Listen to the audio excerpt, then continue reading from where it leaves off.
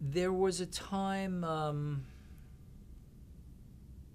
I guess around season 5, we knew it was going to be one more year after that, and then I think it was the 6th season, but then got broken up into 2 parts. So I mean, I think I had kind of a little bit of advance notice. I knew there were moments between at the end. We thought season 5 was going to be the end, and for me, selfishly, I was just at the point where I was able to sign.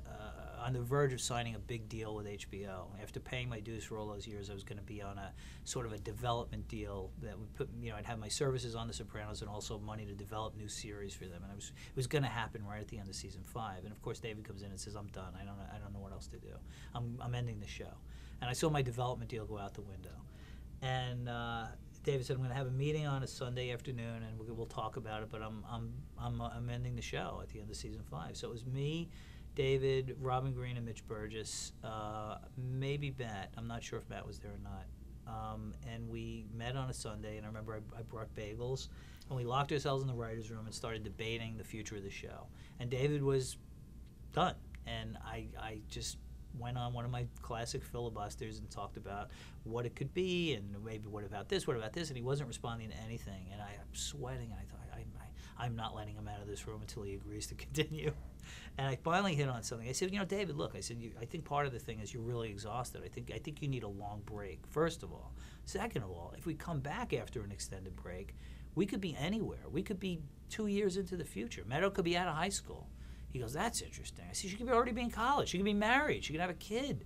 Janice could have a kid. AJ, who knows? They can all be in different places." And suddenly I saw the light go on in his eyes. He went, "That's interesting. Now I'm interested." He goes, "Yeah, this could be anything." And I went, "Yeah, yeah, yeah." And I was like, just kept hitting him.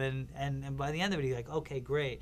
And the next day he called HBO and said, "Okay, I want to do one more season." And I was like, "Whew, great. We can, not only am I employed for another year, I get my deal, and I can maybe develop my own show for HBO, and we'll wrap this up in the way that I felt this show should be wrapped up." Somewhere during season 5, I think he pitched Matt and I the ending, and we both thought it was great. I thought it was really terrific, and like I said, one of the variations on that, as I remember, was Tony getting shot and the screen going to black. But then he pitches on it just ends abruptly in mid sentence, and we thought, wow, that's really great and ballsy, and then we didn't talk about it for a really long time, and then of course he did it, and then somewhere in season 6 he said, I heard "Don't Stop Believing" on the radio. I can't get it out of my head. He goes, I think that's something. I don't know. I just keep coming back to that. And then, of course, that was the last song. What do you think that means? I don't know. It's sort of a hopeful ending on a hopeful note in some way. I mean, which is uncharacteristic for the show and for David, but it just sort of I don't know. It just feels a little hopeful. I don't know. Did he ever tell you what he thought the ending meant? No, not really. I mean, it is what it is. Just speaks for itself. For me, I always said